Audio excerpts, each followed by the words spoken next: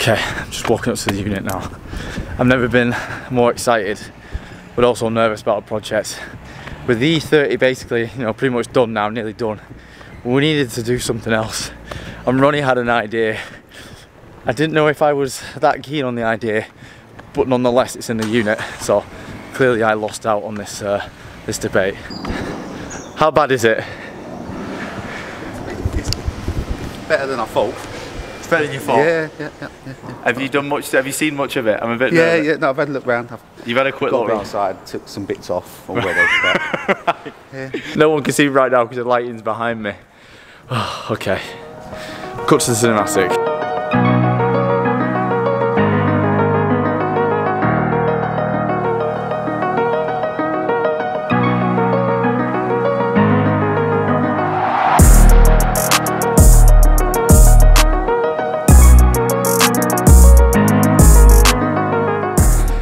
Okay, so it's an Aston Martin. Still kind of shitting my pants, but... So it's a DB11 turbo V8 out of the C63? E63. Yeah. E63. I think the same engine. Got some tuning capabilities there as well. Basically, I can't afford this thing, right? And Ron found it, and Ron was like, look, this would be pretty fun. We can film it, we can go arse. And then was like, well, what we're going to do after? We'll cross that bridge when we come to it. So you like the co-part game as well? Yeah. I mean, my caddy's a co-part. This is the biggest one you've done so far, right? Yeah, this is by far the biggest thing I've ever done, and I am a little bit worried.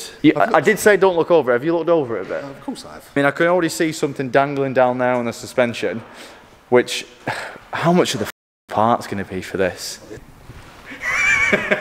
Oh, it's a hub. Yeah. Well, it was a hub. First of all, what have you just dragged it in? You've not tried to start it or anything? No. They push it into that. Right. So we've pushed it in. I mean, what we've got to do first is we've got to do the obligatory try and start it, right? Mate, if this starts. Oh, the airbags have gone off. Great. Oh yeah, sorry, I didn't show you that. So the airbags have gone off. This one's gone off as well. Oh yeah, that's no. my biggest worry. Have the A-pills? Okay, well, at least the pills on. So steering wheel. Yeah. Knee airbag. There's a knee. There's a knee airbag. Knee airbag. Yeah. Posh things. Posh things. Right, I'm gonna try and start it. Oh. If this starts, I'm gonna be very thankful that we've spent this much money on it. If it doesn't start, I'm gonna start shitting my pants, Ronnie. I'm not gonna lie. Ow! See, I told you. Jesus, this is tiny in here. Who was sitting in it? Well, no, there's loads of room. It doesn't look it. It looks like a X5 in here. What's this? Are we keeping that? Yeah. Well, we're gonna keep everything. Let's be honest. I don't do nice cars. How do I start this? Middle. Let's see that button in the middle. Right. Okay.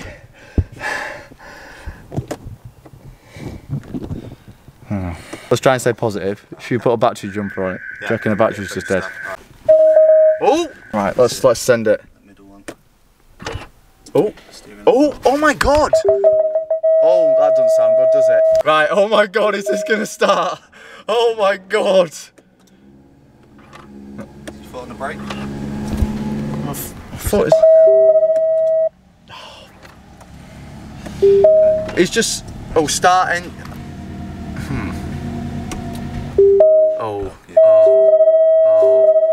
Right. How much was this? I'm getting a little bit worried. Right, pyro fuse, that makes sense. That does actually make sense. Pyro fuse. So a pyro fuse is basically a safety function. When the car's in a crash, it cuts this pyro fuse and it cuts all power going to the engine. So we found the pyro fuse, we bridged it, and let's pray if it's going to start. Yeah. On the brake? Yeah. Oh. It's not happy, is it? No. Okay. Right, what we're saying, mate? What's? Yeah, that battery is dead. As soon as you take anything to boost the pack off, it just goes to nothing. Right. So I think the first port of call is we get a battery for it. Yeah. Have we got one, or should we have to just get one tomorrow? The battery is right. like that. Oh Jesus! It's huge. Right, well let's see, should we just see what's wrong with it? Yeah, let's start taking some things apart and see what's wrong with it. Now the biggest worry when you're buying in a car like this is if you can see any structural damage. Now this is a cat end, but sometimes the insurers do get it wrong, so we shouldn't have any structural damage. Anything that's damaged should be removed and it shouldn't be infecting the actual chassis of the vehicle. So right now we're just checking if that's the case and if there is any hidden evils. Which right now, I think we're alright. Yeah, I did notice this. This doesn't look too happy. So no, but okay, right. So also the bonnet, so it hinges forward. Yeah, the bonnet hinges forwards. Right. Okay. So, yeah, bonnet hinges, headlights. Oh no, they're not going to be cheap. I've also seen the windscreen's cracked. That's not going to be cheap. So I don't know. It's done a little bit of paint there, like a tiny bit, but then I don't know if this is PPE because I've got gloves on there, but you feel it. It feels like a bit rubbery. Wing here, this is all fine. Yeah. Door, look, if you look at the lines, yeah, it all looks fine. The bonnet's gone back, and that's what's done the screen there, and obviously the airbag's done that screen. Right. So realistically, it might just be crash bar, rad pack, hub, and bonnet, bumper, headlights. I don't know if there's an auxiliary cooler or something here. So the first thing to do is to start removing everything to see exactly what is damaged. So we're going to remove the front crash bar, which is held on by 4 bolts on either side. Bent. Then we can remove the 2 air boxes. Now there's a huge puddle of coolant on the floor wherever we left the car, so we know that the radiator's been punctured. So we need to start removing the whole rad pack. Luckily there's no aircon in it, eh? That's never fun getting them out. Apparently it's illegal to let them off. Has anyone actually not let them off and actually got the proper person in? Speaking as a workshop owner, yes, we do. Oh, this might be a gearbox. Oil cooler? No, it's coolant. Oh, right, okay. There's a lot going on here. So that's another There's auxiliary. another one here. Yeah. Why is the An auxiliary cooler. What does that cool? The auxiliaries? Auxiliary stuff. What does this mean? Gearbox is at the back. But The gearbox at the back of the car? Yeah. I know absolutely nothing about Aston Martins, honestly, I know absolutely nothing. So we spent about the next 10 minutes arguing about what was what, and we came to the conclusion that we still don't really know and we don't really care. Let's just remove it all. God, this feels so wrong doing things this expensive. Yeah, I know. I've seen your previous work. Why did you want to go after me then? What did you just say? I said there's going to be no bodges. I mean, I'm pretty sure there's going to be 1 or 2, let's be honest. So after checking all the connections on the pipes to make sure we haven't broken anything, taken them off, we can actually put our attention to what looks like the worst bit of damage on the car. Now these actually look like the end of the chassis legs, but they are unboltable and they are just part of the bash bar, luckily. So there's 4 10mm bolts holding these in and we can take them out. Now this is the main support for most of the front of the vehicle. This holds all the radiators, all the oil coolers, all the wiring, all the coolant lines, and it offers all the bumper support as well. Now this is actually made of aluminium and it has cracked, so we're praying that this is the furthest the damage has gone, because anything behind this would be structural.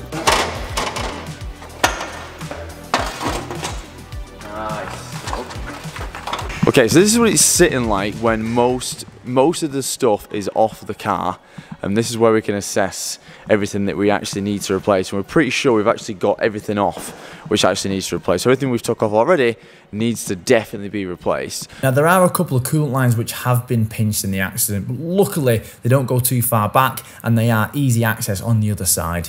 So yeah, that's an easy one. So I think what we've got to do is we're going to just what we're going to do, we're going to get the part numbers off the old parts sort of individually, or do you reckon we try and find one that's been Well, hopefully we can try and find one that's had damage at the back or side or something like that. Yeah.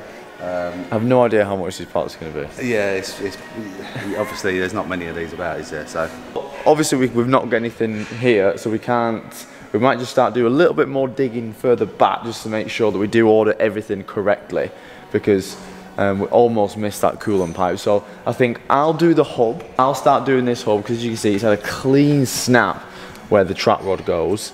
Now this is a good and bad thing about aluminium, is that it breaks easy, but there's always going to be like a weak point. So if that was like a steel hub, it might have done a lot more damage. Done steering back, but like you say, it's probably done us a favour. yeah, the fact that it is just weak because it's just cracked at the weakest point and gone. So although it looks bad, if this was like some older cars, it could have been lower arms, everything. So we're going to start taking this hub off and just make sure it is just the hub. Did we say earlier that we don't think the wheel has any damage? Is that what we said? Well, I can't remember what we said. I can't remember if we noticed this, but we're definitely noticing this right now. The wheel is actually bent. But I've got a man. You've got a man. Look at the size of these calipers. They are beautiful. I actually know a friend who actually put these calipers on a Audi S3 very recently, which was... Oh, is that a thing, is it? Buy conversion brackets for those to fit on a lot of MQB platforms. Right. So, yeah, right. I mean, I'd never seen it before, and I was like, Tom, if you're watching this video, pretty cool. So we're going to start stripping the hub down because we actually need to see if there's any more damage, but also we need to remove it anyway. That bit bolts to that, and then everything else bolts to it around it. Now that collar has got to come off as well. This has to go off. That collar, I think that collar's part of the part. Is that part of... Oh no. Right, blowtorch. Now because Ali is a lot weaker of material, when you have Ali hubs, they actually have steel inserts like this, and this should have stayed on the hub. So there's 3 things to use in this situation. First port of call, brute force. If that doesn't work, a blowtorch. And hopefully, if that doesn't work, a grinder. Step 1, brute force. Okay, step 2. Was that your attempt? 3 hits and then that was it? Now we did try to be sensible in this car, so we used something called a proper tool. I'm not quite sure what they are, but it did the job. And 1 Aston Martin trapper end. So we can return our attention to getting the hub off. So there's a 21mm nut holding the bottom ball joint in, and a 19mm nut holding the top ball joint in. And then we go back to step 1, brute force. Let's do him, Chazza. Mine's bigger than yours. Oh, I don't know if it is actually. Yeah. Oh, might be pretty a similar. Lengthier, but a bit girthier. Oi! Oh no, not again. Oh, how the hell are we going to get this one off? So we use one of this little pulley contraptions. It should pull it right off. Bosh. So that's the hub off, and with the hub off we can actually check for some more damage as well. So see if the ball joints are okay, see if they're split, and you can actually see if any of the arms have got cracks in or bent or whatever. Everything looks good. I think the only thing that's actually took that hit was that hub, and it's just completely snapped it off from where the trap rod mounts. So that there, we could potentially reuse the wheel bearing, because the wheel bearing feels okay and looks okay as well, but we'll see what we can get a hold of and see if it's even worth the stress, because sometimes it's not even worth the pain trying to get these wheel bearings out and unbolt them and press them in or whatever. Sometimes it's easier just to get the whole unit. So the last thing we need to take off before we actually start ordering some parts is this broken coolant pipe. So you can see here it's pinched, it comes all the way back. Annoyingly, if this wasn't an Aston Martin, there'd be a Jubilee clip there, but unfortunately it's some kind of like bonded ring of steel.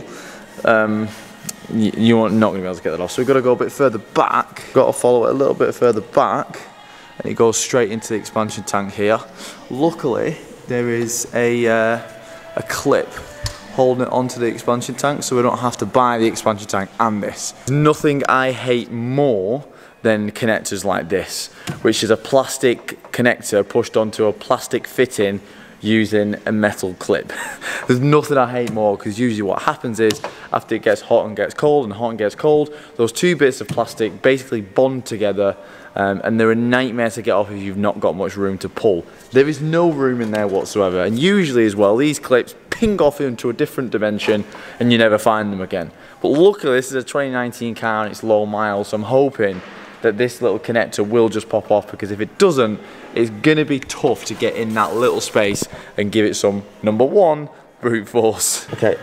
Oh my god, it's come off well easy. Is this the life of working on new cars? Right, that's off, which, not even worried about it. And there's just 2 8mm bolts, one over there and one here, holding the rest of this pipe on. Honestly, that is amazing. I've never had a car with those connectors which come off that easy. That is honestly amazing. And I'm literally pissing out coolant everywhere.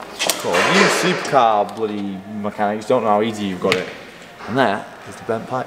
Well, that is what we think is everything that is damaged on the Aston Martin. So it's removed. We've got a bunch of parts that we need to order with a bunch of part numbers. So I'm not sure which way we're going to go about this. Now, obviously, we all know from watching some other YouTubers, sometimes you can actually cross-reference part numbers and get them a lot cheaper.